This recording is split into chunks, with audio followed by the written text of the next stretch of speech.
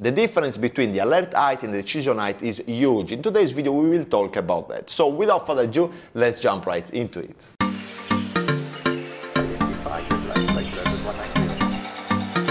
V1 rotates.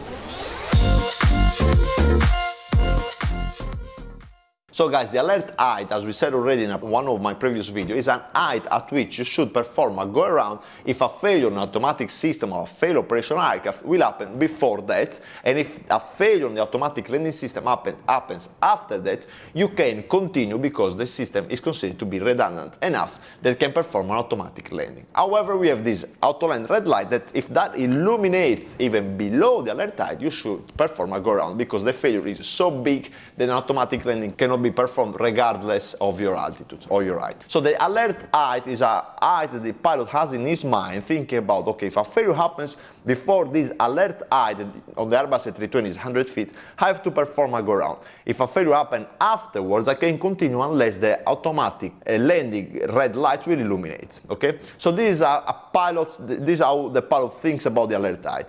The decision height, however, guys, is a completely different story. The decision height is an operational decision height. It's an height that depends on the type of the approach.